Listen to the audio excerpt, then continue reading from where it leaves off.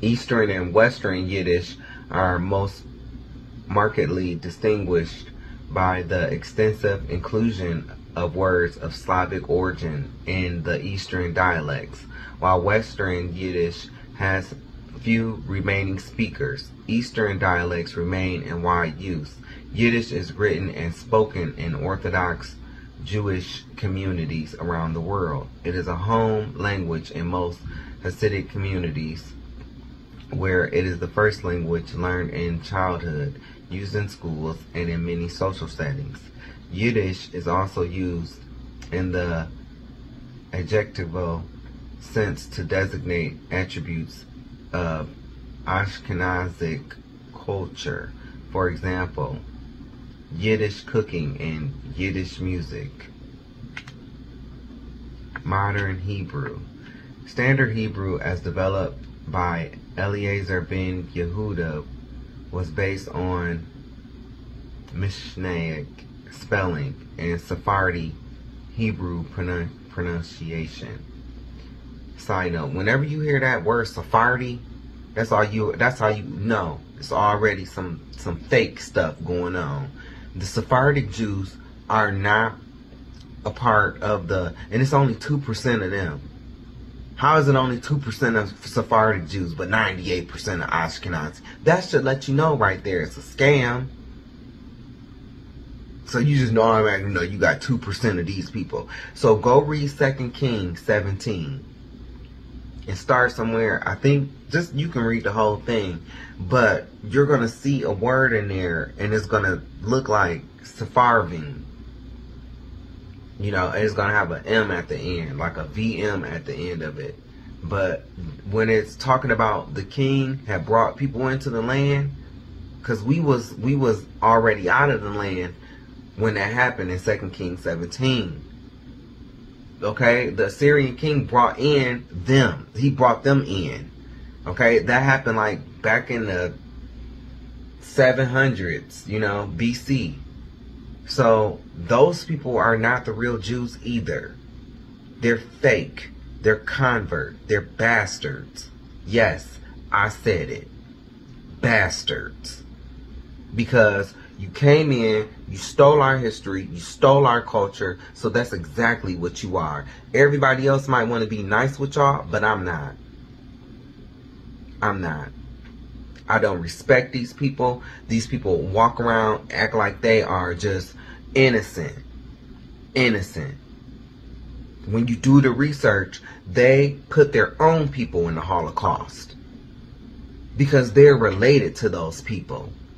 And I'm not saying that the Holocaust, you know, didn't happen or anything like that. But what I am saying is that they did that Holocaust so they can come and say, yes, we know how it feels to have atrocities because we've been through atrocities too. No, you did that to yourself. And then also you had a hand in the transatlantic slave trade. So get all of that stuff out of here, man.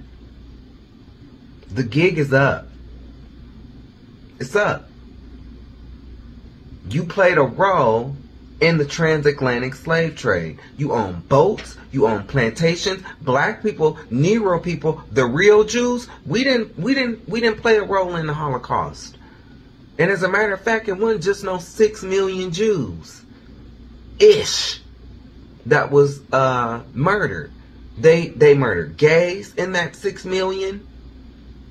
They murdered black folk in that 6 million, the real Jews. So yeah, we got burnt over there too. They murdered gypsies, people with deformities. So it wasn't just 6 million Jews. And then for the longest time, they couldn't even get their number together. They settled on 6 million. They couldn't even get their number together. First it was 6 million people. You know, then it went to 6 million Jews, and then it had other groups that was... No. Like I said. And let me be honest to you. Anything that I'm saying, I don't give a damn if you take offense to it. I want you to know I'm telling you straight to your face. I'm not sorry. And I don't give a damn about you or how you feel. Because my people have been through it too. at the hands of your people. So if you think that I care, I don't. I don't care. You can go to hell for all I care. Because that's exactly where you're going. A lot of you Jewish people. That's exactly where you're going. They'll be nice to you. I ain't gonna be nice. They'll show respect. I ain't got no respect for you.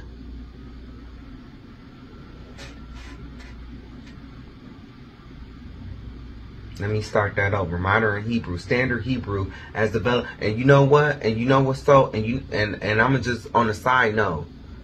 People will sit up and talk about me. People will sit up like these super Hebrews. You gonna hear them. You gonna hear them.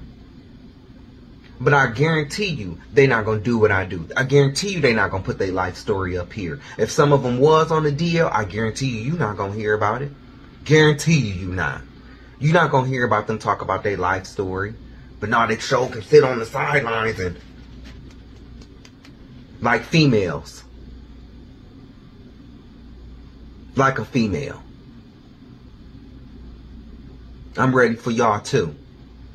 I'm not going to take your disrespect either. And if you, and Lord knows I don't want no problems with nobody, but if it got to go there, it can go there. I'm tired of this.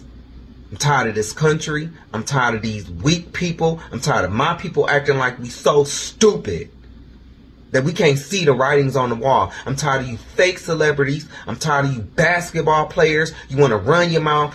You rappers and you musicians want to run your mouth. And then you want to come back crawling and apologize. Oh, we're sorry for our anti-Semitic comments. Shut the hell up if you ain't going. If you need to choose a side.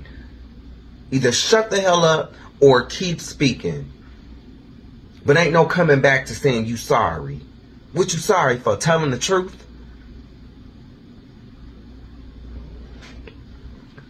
And it's a damn shame in the LMNOP community. All y'all care about is purses. And the ballroom scene. That's all you care about. That's the main thing. The ballroom scene, the ballroom scene, the ballroom scene. The ballroom scene ain't gonna save you. The ballroom scene ain't gonna save you. And it is good for some people, because some people have really gotten their life out of that scene. But baby, for the majority, you need to study your history, baby. And don't quit your day job. However, the earliest speakers of the modern Hebrew had Yiddish as their native tongue and often brought into Hebrew idioms and literal translations from Yiddish. The pronunciation of modern Israeli Hebrew is based mostly on Sephardic Hebrew pronunciation. However, the language has adapted to Ashkenazi Hebrew phonology. It should be saying phoniology because it's phony in some respects. Well, I don't know who respect it because I don't. These people are devils. Nothing but thieves. They got this one, I don't know what is Ben Yehuda, whoever he is, a loser. You are a loser. If you ever come across my video, I want you to know I think of you as a loser. Oh, well, you know, it's not all Negroes that are, you know, they still trying to keep that. And it's like, I don't respect none of these, you know, I don't respect none of what they got to say. None of them. You're a liar. You're a liar. You're a fork-tongued liar, just like your ancestors. You have no relation to the biblical Jews of the Bible. And you know this. You know who Negroes are. And even still, they're trying to come, well, not all black people are. Negroes are. All Negroes. All of them are. If they came over here from the transatlantic slave trade, baby, they are.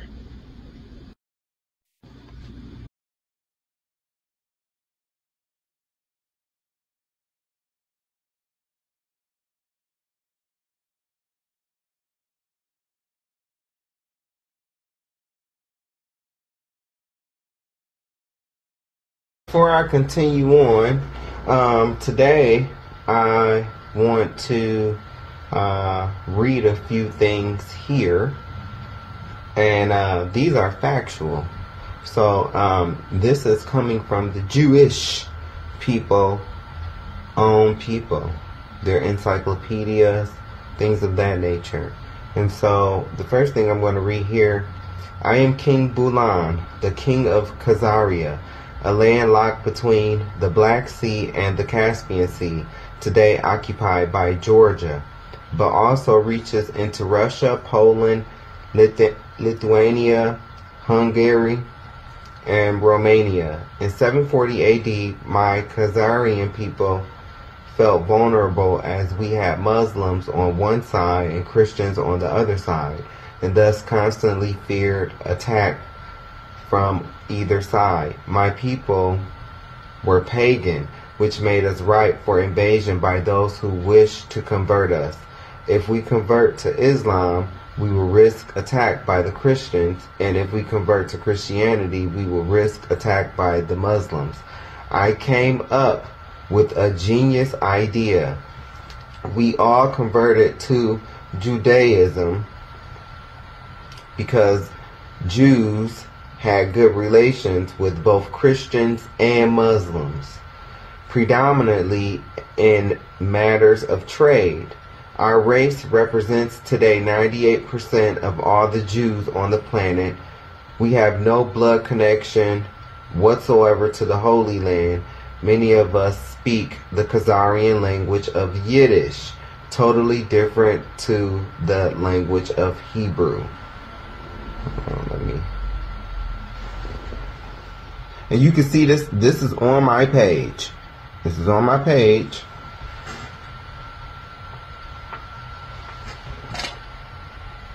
You want to talk about that, Harvey?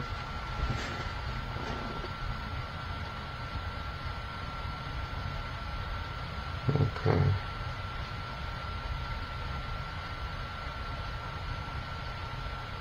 Hold on.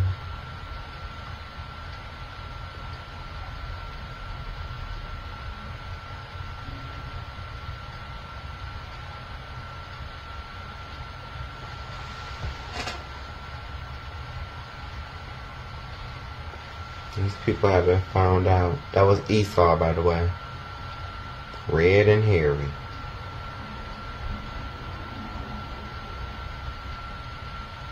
Okay, here we go. Remember this? Y'all remember home? These apply to you.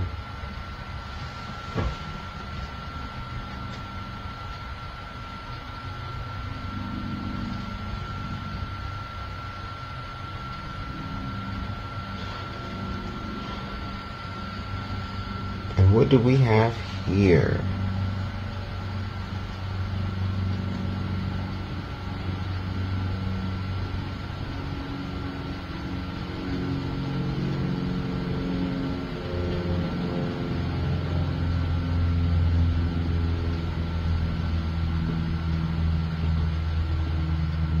Are these things anti-Semitic? Come on, somebody tell me. Huh? Is that? Now let me read this, because this comes from the Jewish encyclopedia. So is the Jewish encyclopedia anti-Semitic? Khazars or Khazars, a non-Semitic, Asiatic, Mongolian tribal nation who immigrated into Eastern Europe about the 1st century, who were converted as entire nation to Judaism in the 7th century by the expanding Russian nation, which absorbed the entire Khazar population, and who account for the presence in Eastern Europe of the great numbers of Yiddish-speaking Jews in Russia, Poland, Lithuania, Galatia, Bessarabia, and Romania, the Jewish Encyclopedia. Oh, another source, in the Encyclopedia Judaica, 1972. Khazars, a national group of general Turkic type, independent and sovereign in Eastern Europe. And when I'm talking about sovereign, I'm not talking about the one in ATL. I'm talking about, these fake people. Khazars, a national group of general Turkic type, independent and sovereign. And why can't nobody pronounce that name right? It's not Southern, okay? Sovereign. Say it. Sovereign, not Southern. Say that man's name establishment. Say that man's establishment's name right. Khazars, a national group of general Turkic type, independent and sovereign in Eastern Europe between the 7th and 10th century CE. During part of this time, the leading Khazars professed Judaism.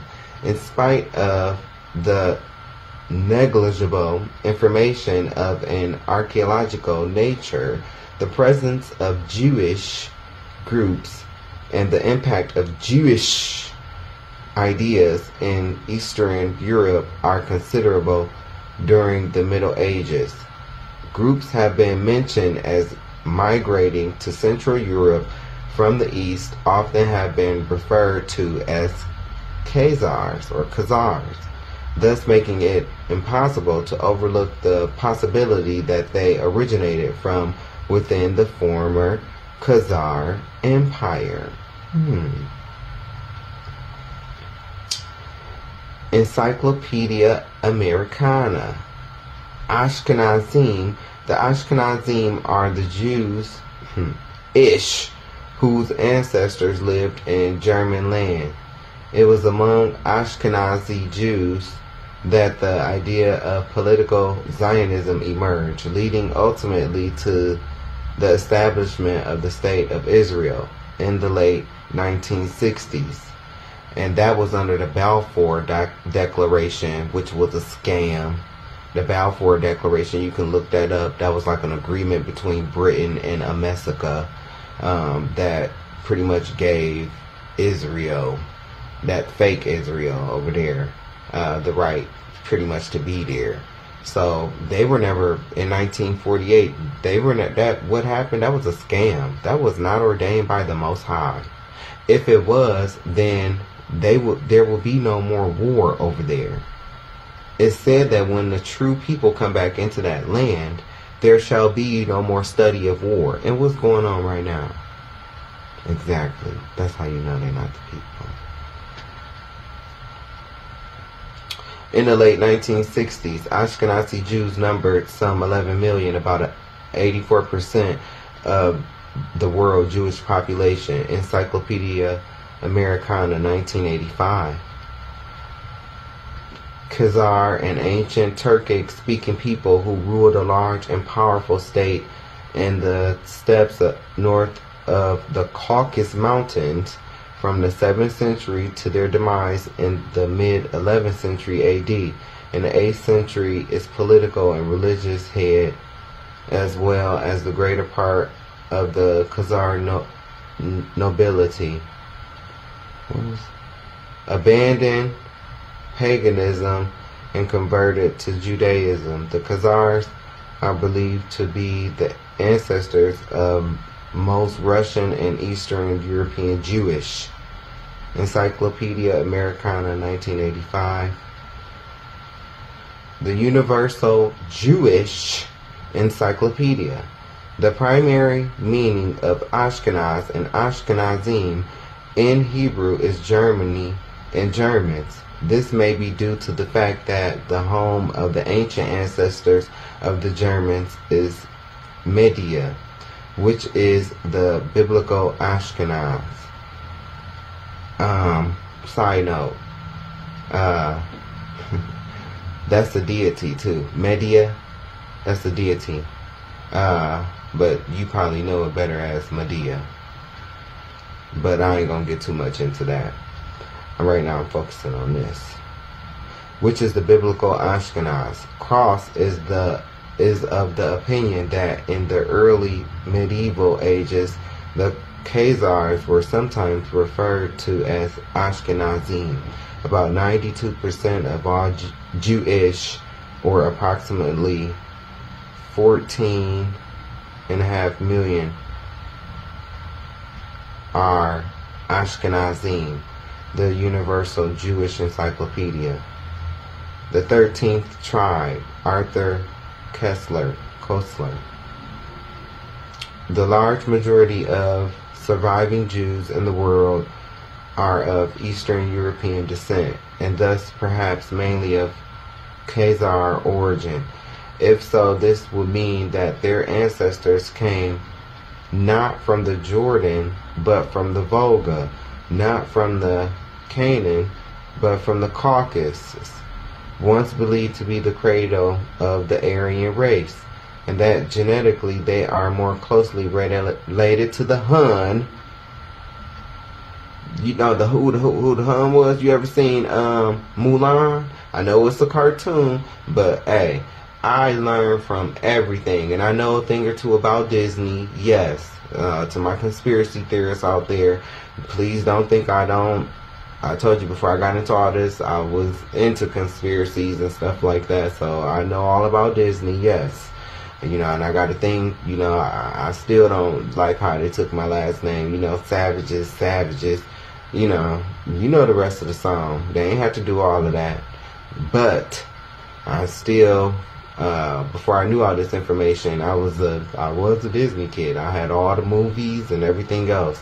So Mulan was one of my favorites, and in that movie they battled the Huns. Yeah, that's where they come from. That's them. Closely related to the Hun is the Uyghur and the Magyar tribes, than to the seed of Abraham, Isaac, and Jacob. So that's what I'm saying, y'all. These people are not Semitic. They're not Semitic. So NBA commissioner, whoever you is, when you feel like you want to find these dudes, you're not even Semitic, bro. You're not even Semitic. You don't come from the real Jews. You know, into that Ben, he think he Yehuda. Yehuda, that's Judah. You're not from Judah, bro. You're not Negro. You're not black. So you know you need to change your name. I'm calling you Judah, boy. You look like a pack of bologna or a pack of chicken wings. Get the hell out of here. The serpent people. From the early centuries of the first millennia, the Khazars of Eastern Europe were known as the diabolical serpent people. And now the nation of Israel has admitted that its people are indeed the Khazars. Should I read some of what these people believe? You know what? I'm going to go ahead and just, we're going to talk about it. Yeah, we're going to talk about this. Hold on.